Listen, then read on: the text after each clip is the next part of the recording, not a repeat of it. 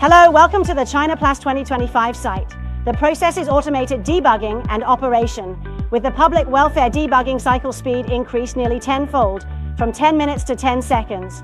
The innovative IM system Intelligent Electromechanical Integration System by Beijing Times has brought die-head intelligence into the Industry 3.0 stage. Compared to the traditional Industry 1.0 phase, where adjusting the die lip gap required hours of tuning, the Industry 2.0 phase combined manual course adjustment with a semi-automated hot bolt system, taking 10 minutes.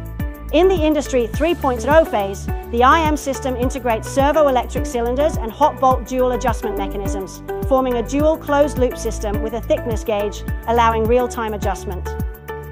The response speed reaches the second level, which is nearly 10 times faster than the response speed of the hot bolt system in the 2.0 era, significantly shortening the debugging cycle, reducing material waste, and comprehensively improving production efficiency and yield rate.